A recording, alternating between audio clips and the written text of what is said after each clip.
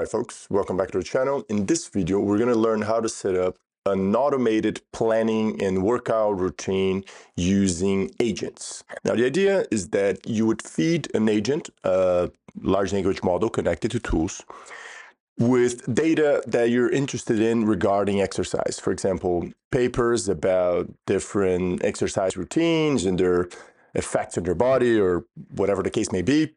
Text files with transcriptions of YouTube videos or scraped text from web articles. All that information will be fed to an agent, and the goal would be to prompt the agent to give you a workout routine according to your tailored specific needs. Like, for example, you only have 15 minutes, you don't have a lot of energy, you don't want to do strength, you want to do this or that, etc. And the model would then compile the workout that makes sense for you, that's tailored to you. So to do that, we're going to use LangChain. It's an amazing framework to create agents that are powerful and do all sorts of stuff. And first, I start here by importing LangChain, checking the version, and just making sure that it matches the version on the content environment that I set up earlier. We're not going to be going through that, but I will make available a Colab notebook with the installation, and everything can run. You just need to have an OpenAI API key set up. Then the example I'm going to use is heavily based on this conversational retrieval agent from the LangChain documentation, so you can go check that out, and I have a link in the Colab notebook. Now, to set up the agent, here's what we're going to do. The first thing is we need the data to set that agent up, and I'm going to clear all the outputs from my previous exercise, and here is what's going to happen. I will use LangChain's directory loader, which were used to load all the data necessary from a folder called resources.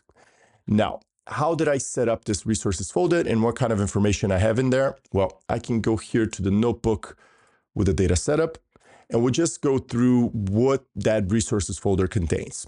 Now, that should have information about personal notes on your objectives, PDFs for books and papers, like I mentioned.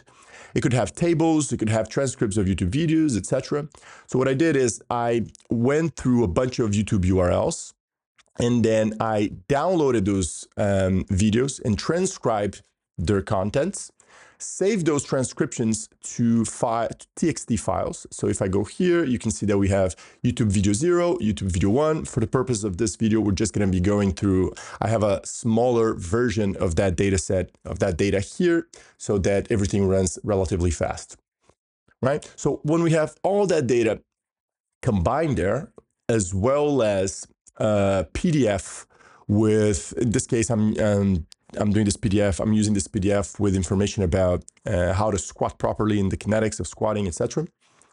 Now, what we're going to do is let me go back to the data setup. We're going to compile all that information into the resources folder. So this is the scrape text function that I use to scrape all the web articles and put that information into the TXT files. And we're going to also combine that with personal notes about our personal interests and things that we are interested in from, a variety of objectives. Like in my case, I like martial arts, so I put a lot of objectives here related to learning different martial art moves, related to grappling, because I do jiu-jitsu. And all of that will be fed into the agent in order to create a more tailored workout routine for my particular purpose, all right? So this is just an overview of the data setup. So don't worry about that, because I will make available these things. I'm probably going to create a repo if I feel like this takes it away from the experience of testing out this notebook. But at least the Colab notebook will have all the information that you need. Now, going back to the main notebook. So now here we're using LangChain's document loader, directory loader, to load all of these documents with different formats, right? TXT file and PDFs into a document, and then split them into chunks. Now remember that when we are doing RAG pipelines, which is something called retrieval augmented generation, and that's when you connect these documents with large language models, when the amount of text that you have on those documents is bigger than the context length of your model, meaning it cannot fit one prompt directly, you have to chunk that text into these small bytes of texts and content, and then embed that, create a vector store, which is essentially a vector space with a bunch of embeddings that have all of that content represented in some way that captures the semantic meaning of the information on those documents. And then you can query that, and we're going to connect that to an agent in order to do something useful. So first stage is always to set up the documents, split them into chunks, and then the next step will be to create the embedding. So for that, we're going to use LangChain OpenAI embeddings, which uses the OpenAI embeddings. And we're going to use FICE as our vector store option, all right? So here I'm creating the embeddings, here I'm creating the vector store, and I'm loading from the documents that I just split, that I just loaded and split over there, and from the embeddings that I just created over here. Now, if I run this, we'll take 2 seconds. There you go. And now that we did that, since we're going to be using agents, we have to transform this vector database into a retriever tool. So to do that, we call the method as retriever, like I'm doing here.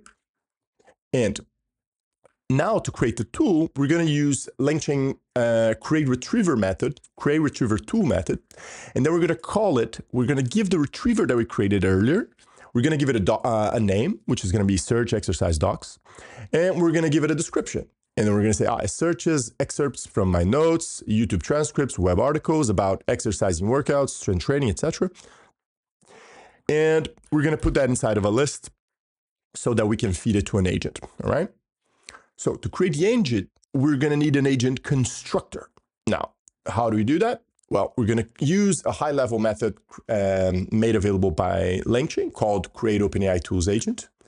And that's super easy. The first thing, we need to set up the prompt. So for that, we're going to use LangChain's hub to load a very nice prompt for working with OpenAI tools. And we can inspect the messages inside of that prompt. And we see that these messages are related to using OpenAI models. So you have the system message, which describes the overall behavior of OpenAI's models. Messages placeholder, which is a placeholder for messages that you feed into Chat OpenAI, to ChatGPT, stuff like that. Human message prompt template, which is a template over messages sent from users. And now that we have all of that set up, I can inspect the prompt so that you see that it's a chat prompt template. And we're going to set up the model. So we're going to use LangChain's Chat OpenAI, and I'm going to be using GPT-4 1106 preview, which is like the best model available right now, I'm pretty sure. And now that we have the model set up, what we're going to do is we're going to import the agent executor, which is going to handle the agent loop. And we're going to use the create OpenAI tools agent, which is a method made available by LangChain that allows you to create these agents very easily, right? And this we're not going to do. Oh, go back one. There we go. There we go. So we're going to run that. And now we're going to create our agent. So just call the create OpenAI tools agent. We give the LLM chat, which is the model we set up earlier.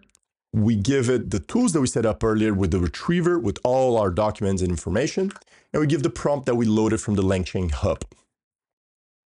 And now that we created the agent, we have to put it in a loop, right? So to put it in a loop, we use the agent executor class, which is LangChain's implementation that handles things like error handling and handles a bunch of stuff that you would have to handle yourself custom manually in order for the agent to have a way to respond to different things that can happen when it's trying to solve the particular problem or complete a certain task. So we're going to feed the agent and the tools, and we can have an agent executor.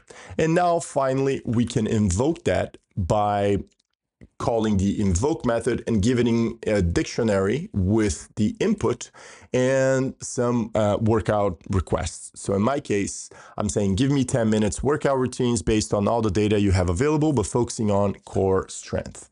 So I can run that, and then I can inspect the output right here by accessing through the output key of that result dictionary that we're going to get. So it takes a few seconds usually to run because I'm running like a heavier model, right? I'm running GPT-4 preview, or the 1106 GPT-4.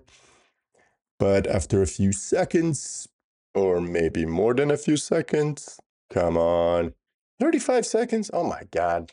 There we go. And now, there we go. We have a very nice workout routine with a bunch of stuff. Now, this is cool, but what would be even cooler would be if we could test out different situations to see if the way that the model is integrating information is actually interesting. So for example, I have this paper here, right? And it talks about the different kinetics of squatting. So I look at this and I think, so we can create something like an interesting invoke question. We can say something like this. Check it out. Let's see. I haven't tested this before, so let's test it right now. You say, I want to do legs today. Incorporate information from the paper by Hartman in order to produce a 20-minute workout leveraging exercises like squats to build strength and endurance. So something simple. I'm just saying incorporate information from that paper, right? And let's see what kind of result do I get. So I'm going to run this. And then again, I'm going to go markdown, result, output. And it will run as soon as the query for the agent finishes. So we can visualize that and see how well did it integrate the information from the paper. And I think these kinds of examples are kind of interesting because when you're trying to integrate information from a paper as a non-expert, I mean, obviously you should always consult with an expert, but when you don't have anything like that available, you want to be able to at least check information and you want to be able to relate to the sources that you actually provided the agent with. So let's see. Warm up, light jogging or jumping, 3 minutes. So now the workout. Deep squats. Use weight, challenge but allows you to maintain proper form. According to Hartman, deep squats can be effective exercise for protection against injuries and strengthening of the lower extremity when performed with proper technique. Okay, that's nice. And then the second exercise. The study suggests that completion near muscular failure can cause greater forward leaning. So focus on maintaining an upright posture to minimize the risk of lumbar spine flexion. All right, this is nice. So as you folks can see, the exercises are incorporating information directly there, and it's explaining the context in which that exercise is being given, which I think is just super neat, super next level. And we can now take a look at the paper again, and we can take the information like, okay, deep squats can be effective exercise for protection. Okay, so let's just look up deep squats here. So deep squats. So we're going to try to deep squats do not contribute increased risk of injury to passive. Okay. Yeah, there we go. Deep squats present an effective training exercise for protection against injuries and strengthening of the lower extremity. Now that is very nice. So as you folks can see, and obviously I could implement returning the sources of an answer so that I could know it immediately where the model took that information from to produce this. But as you folks can see, this is really cool because now you can not only integrate the information from the paper, but you can specify, look, I want you to integrate this type of information from this paper, and you get these explanations on why this exercise, why that exercise. I mean, of course, this is just one simple example, but you can generalize that to some pretty awesome stuff. So I think that this is really cool, and I think this is super next level. So thanks for watching. Don't forget to like and subscribe, and see you next time. Cheers.